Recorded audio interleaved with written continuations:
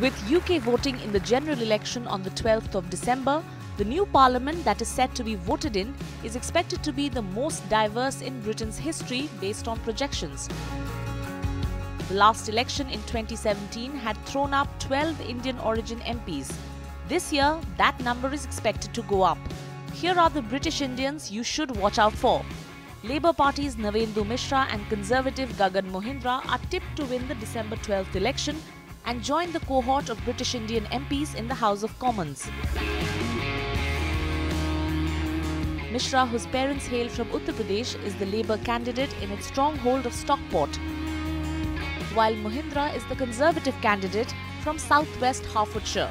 Claire Coutinho, advisor to Rishi Sunak, the Chief Secretary to the Treasury, is the Conservative candidate from East Surrey, while Sanjay Sen will challenge Labour in Allen and Deeside in Wales. Kishan Devani of the Liberal Democrats has an uphill task to topple Conservatives in Montgomeryshire.